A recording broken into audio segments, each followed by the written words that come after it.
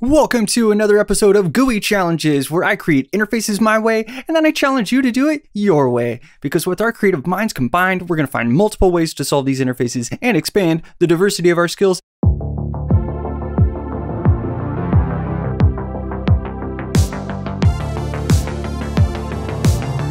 Today's GUI challenge is building a media scroller, or whatever you call these. I call it a media scroller. There's one on, Netflix. There's one probably where you're shopping. These appear everywhere. And this one is kind of special. If you see, we have like images that are lazy loading. We have aspect ratio that kind of changes the way that the thumbnails of this like content is presented. And look, as I tab through, I get some really nice arrow key navigation. Did you see even how the scroller scrolled to the element that was in focus? Look, if I hit the edge, it scrolls over and puts it in focus. And we're still snapping over here on the left edge. We're still snapping. And so if I hit tab, I'll go into this other scroll view. Excellent. I'll hit my arrows to go left and right. And I'll hit tab to go into this other scroll view. And what's cool is if I hit shift tab, look, my position of focus is maintained in each of these scrollers. So I can sort of like resume where I was, right? That's how you would want to do that on a controller, right? If you were sitting down using a little tiny remote that just had arrows, you would really appreciate an interface that had this. And I had a ton of fun building it. Over here in the debugging corner, I've got it pulled up across all the different browsers. As you can see, Opera down here in the bottom left, Chromium down here in the bottom right, Safari in the top right. We have a newer Safari, which has Flex Gap and has some other cool features in it. And we have Firefox in the top left, and of course, iOS and Android. So what's interesting, right? This is a responsive layout. You'd expect to have this in a nice widescreen, as we were looking at just a second ago, on like a single widescreen monitor. But on your device, you're going to want to see an upgraded experience as well. Like you want to be able to pan through these items just as you could before, and maybe tab through them, depending on how you're using your device, and we'll get all the snapping that we want. If you notice though that iOS does not support aspect ratio yet, and neither does Firefox, and so we're using @supports to upgrade our layouts into this. And you can see down here on Android, we start with the boxes as well, but as we scroll down, we get a nice 16:9, and then we get a nice larger 4:3. Another thing I really want to point out is that a lot of interfaces that would do this on like a set-top box or something would cut off the text here. So let's inspect Firefox. If I come into the Fig caption and I turn off the custom font family, we can see that none of the text is cut off. And that's really important to me. I don't think truncation is a content solution. You're going to end up cutting off titles in a really weird way. So sure, while this one down here looks a little tall, penny awful, an original series, that's just the title. And that should be what something, like if someone focuses here and they come down into this item, that should be read aloud to them. And you don't want to truncate that visually or even truncate the text. Actually, I just think that, anyway, it was really important to me that I showcased how CSS and Grid could allow a dynamic height to still be snapping and still be elegant. So anyway, think about that as you're kind of like going into other interfaces that show this, and notice how they're usually one line, and that's just for the sake of for them. It was easier for them to build it that way. Anyway, I chose to take the extra challenge and avoid truncation, and I feel really good about it. So another thing that you'll notice is that there's a lot of items in these. Like look at how many items is in here. I think there's 300 or something, and the browser is just buttery smooth across all of them. Also notice how we have like some scroll padding, but we're scrolling edge to edge. See how it exits and enters edge to edge, and then as we reach the end, we hit that. So that's some scroll padding that's matching some padding that we have overall. And I think those alignment features are really what makes this kind of shine as like a layout. And again, down here, you can see that, some of the text gets really long, and that's totally okay. Less items in here just to kind of test them all out. All right, I'm in my larger Chromium desktop here. I'm going to refresh so we can see everything load and just start fresh. Okay, the goal here is to show you that these scrollable layouts work with any international direction that you want to put this document into. So if we come into the direction, or just at the top in the HTML root, we can type direction and do right to left and change the document to right to left, and check it out. We have a scroller. The padding is still nice on all the sides. Our gap is looking good, and all of our content is right to left, as well as our layouts. So that's being changed at the global document level, and for free, since we used logical properties and we just followed the flow and direction of scrollers using keywords like inline and block, we get this layout. But it gets even cooler. So if we take off direction and we set writing mode to top to bottom, check that out. So imagine this is some Japanese characters coming down here, some Chinese characters that are rendering in this direction. And look at the images. The images are still faced up, right? Because this is still the orientation. I want to look at an image, and look at how the aspect ratio scales along in these different writing modes. That is just really cool stuff to me. I don't know if that's as cool to you, but I'm really impressed that this is all able to handle that. Look, right to left and top to bottom. I can still scroll these things back and forth. It's just amazing. Then there's also some really awesome debug tooling to help us look at all these layouts. So we've got a flex overlay that shows us that the main content is being shown with flexbox grid, just some gap in between these sections. Our sections are a grid that separate the header from the list. Our lists, so we just have these media scrollers, are ULs and LIs. And let's even drill into the kind of structure here really quick.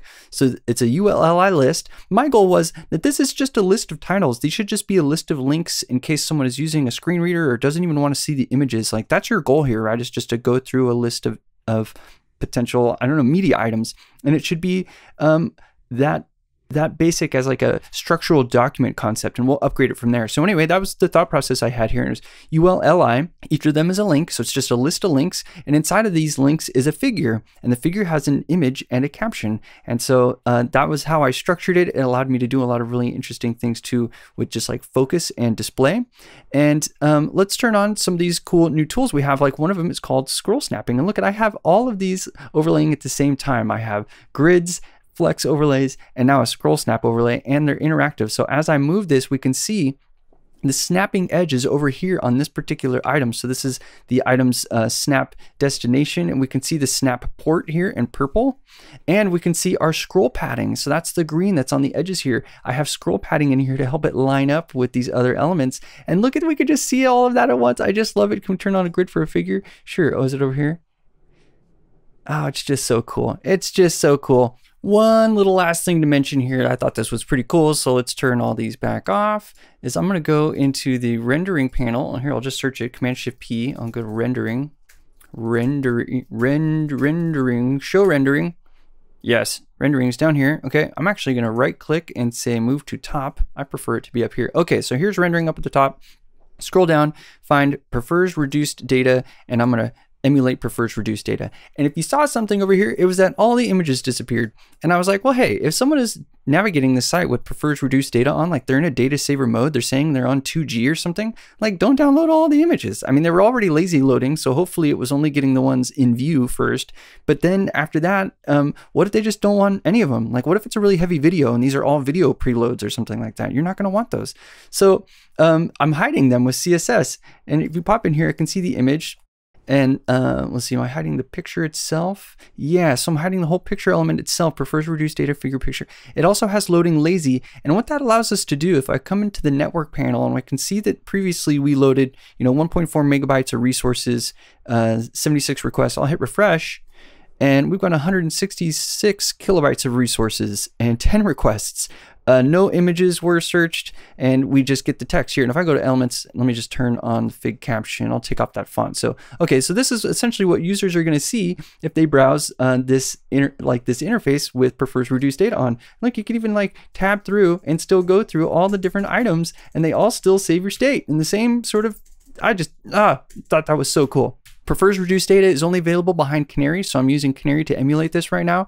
But it's just, it seems like there's a lot of power here, and we're still figuring out how we can use it. We've got to get some more browsers on board. But one or two more things I want to show you that I just think are too cool. I'm going to refresh some of these here. Is I want to show you how we're doing some prefers reduced motion handling, because I just love that feature. So we'll come up here to rendering.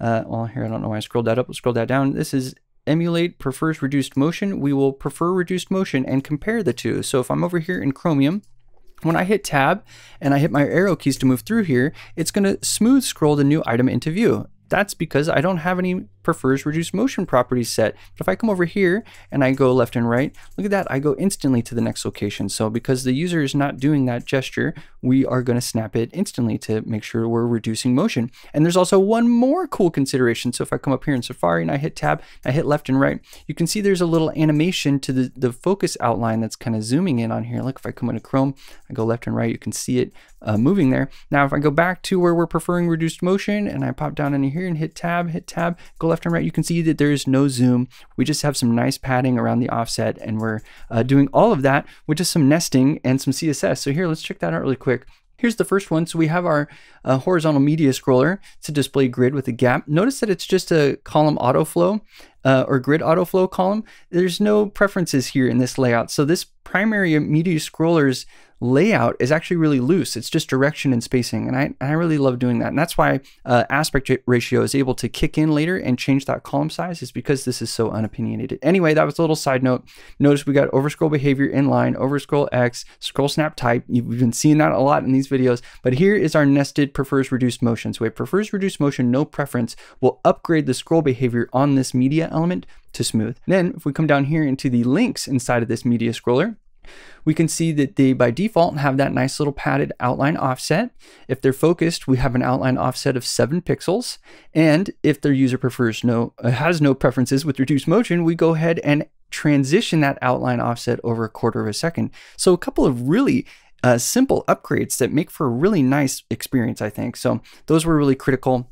And then I just want to talk about one more thing. And that one more thing is I made a library this time. So that technique here, if I go back to the scroller here and if I hit tab and shift tab and I'm hitting arrows, right, this like ability for these to focus with the arrow keys and maintain their state is something that I built, and I built a library for it this time. Instead of just writing some JavaScript code and shipping it in the demo, this one you can find on npm under Roving UX.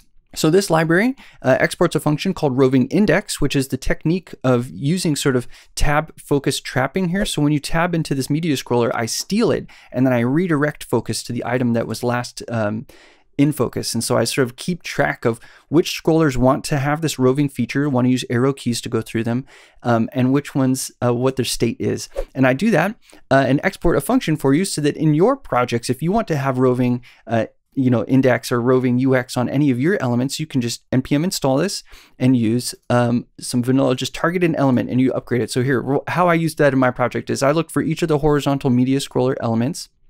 For each of those elements, I'm going to call the Roving Index function and pass it some options here. I'm going to pass it the element that wants to have the roving index. So that's the first key thing that you need, is an element with like items. And then if those items aren't the direct descendants, so notice I had a ul li anchor. So that anchor link, which is what I wanted to focus, was not the direct child of the UL. So my little library function is able to take a target. So you can say, no, reach further into my children and find the anchors. Those first anchors that you find, those are going to be the focusable items. And so you just call the function, say which item should have it and which children should be focusable, and you are all done. It will remember state for them and handle the keyboard left and right and tab keys for you. And the last thing, the last thing, the final thing is that let's talk about aspect ratio and how that got upgraded. So let's twirl open aspect ratio down here and check out this code snippet. Okay, so if the browser supports aspect ratio and it recognizes the syntax of aspect ratio 1, we're going to upgrade the horizontal media scroller picture element. We're going to set its inline size to auto because we're no longer going to make sure that it's a block. The way that we were doing that before was with a custom property setting height and width.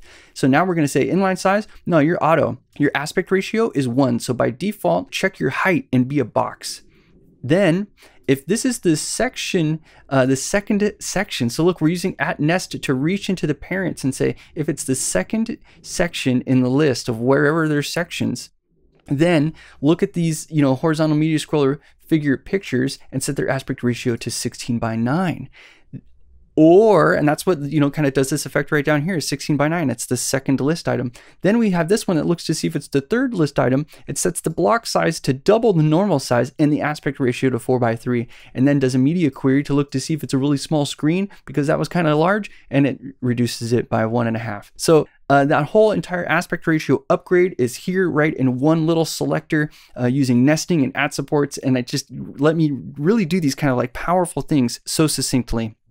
So that's the end of this GUI challenge. Make sure to check that article because it's going to have so many more code snippets. I had to go over kind of like the code really fast because there was just too much cool stuff to show you in the tools and in the browser. The experience was really rich, I thought. So leave some thoughts in the comments, fork this and share it, and let's see how you would do this. What kind of media scroller do you want to interact with? What have you built? I want to see it.